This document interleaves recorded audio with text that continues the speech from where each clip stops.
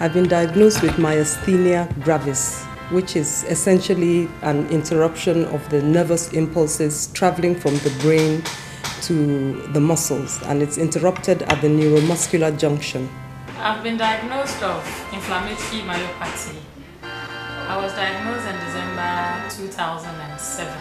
I had a spondylosis on the cervical and then on the lumbar.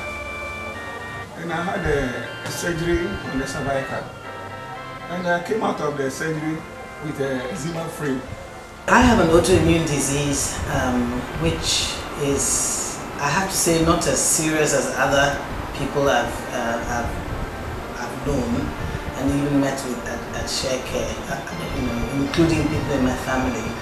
I've had a thyroid ailment that has presented in different forms. I've been hyperthyroid, I've had Graves' disease, I've also had subacute thyroiditis, and now I have, I'm hypo. Share Care Ghana is an association of people with autoimmune and neurological conditions in Ghana, including our families and caregivers. Autoimmune diseases were thought to be rare, but are now being found in increasing numbers in Ghana, and many are going undiagnosed. It started by 79 and then it started. I thought I was going to be a problem, and I called Dr. Biao. I started all my problems in the year 99. I both from the fracture, to POP. To me, POP, and I fell into Nancy Bill. I started the music crutches in 1999. The crutches in I'm using the last year. I'm saying both from now, with tiny. I'm so some POP.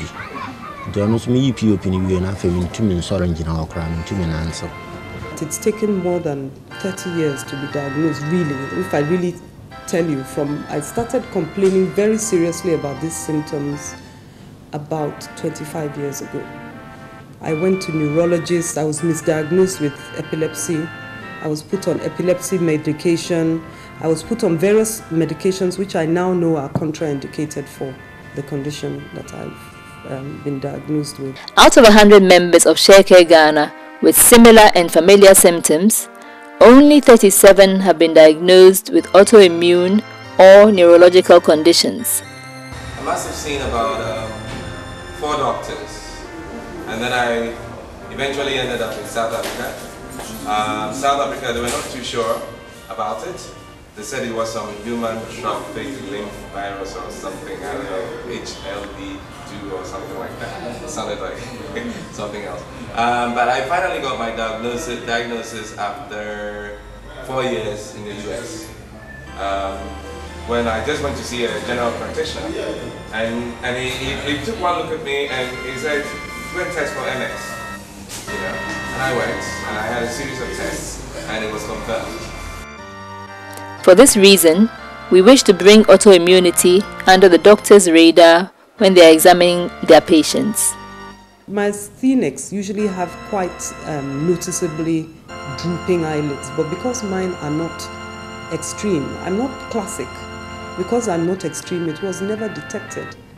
But when this guy said it, I didn't think it was anything. But when I mentioned it to the neurosurgeon, the way he sat up and then said, you've got to do the tensilon test. We are aware that autoimmunity has yet to be embraced by the medical community as a category of disease because the diseases cross the different medical specialties such as rheumatology, endocrinology, hematology, neurology, cardiology, gastroenterology, nephrology, and dermatology. I was having trouble walking, my balance was uncoordinated, and during my second pregnancy I was having problems there like that. So first time they diagnosed me with TM, it wasn't TM. So they gave me steroids, the usual treatment, and I got better. I came to Ghana, I got better. I went back and I got worse. I came to Ghana, I got better. I went back and I got worse. So basically I guess Ghana is the good plan for me. And because such specialties usually focus on singular diseases within their particular category, there has been virtually no general focus on autoimmunity as the underlying cause. I have family members who have not been so lucky because my sister, 4 years ago, started having very acute symptoms. We couldn't diagnose it here, and we found out when we took her abroad to the UK, just on the verge of, potential tragedy, that she had lupus. We think a classification of autoimmunity, considering our family histories and connecting all the seemingly unrelated symptoms, will lead to quicker diagnosis and save us from the disabling effects of these diseases. The doctors convinced me if I go on this surgery, I'll be alright.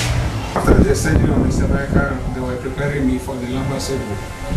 But I feared if I went for this surgery on lumbar, I may not be able to stand up again. But that's why I don't go for this medical analysis again. Early diagnosis makes all the difference in the management and control of our conditions.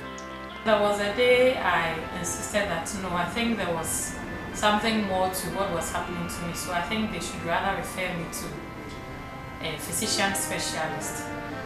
Even though it was difficult at the initial stages, I was lucky I was given a referral. Our appeal to the doctors is to grant us early referrals when they notice the symptoms of autoimmunity. When people come these days, I advise them on what it could be when I hear people that they've known have suffered a certain ailment and have died. 25, 26-year-olds. Symptoms that people mistook in their regions as being AIDS, HIV/AIDS, and the doctor would have said it's not, they've done the HIV. I said, could it be lupus? Who knows? Doctor Kera menko a lab. A lab in means can go into the bear 1 month in the Mekonko. No, trying to be a movie bar. And I the medical association of born and to a lab now. And I'm scared to lab. The members of ShareCare Ghana believe that autoimmunity should be accepted as a new disease category, and with this recognition, have a special place in the National Health Insurance Scheme. I can walk, I can talk, I can eat, I can feed myself. And your medication? Yes, I'm on prednisone as a therapy. Well, I'm back at work. I'm talking to you from work.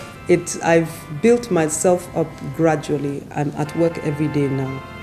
Initially, I couldn't even go to work. I couldn't do anything. I could just about sit up in bed at one point.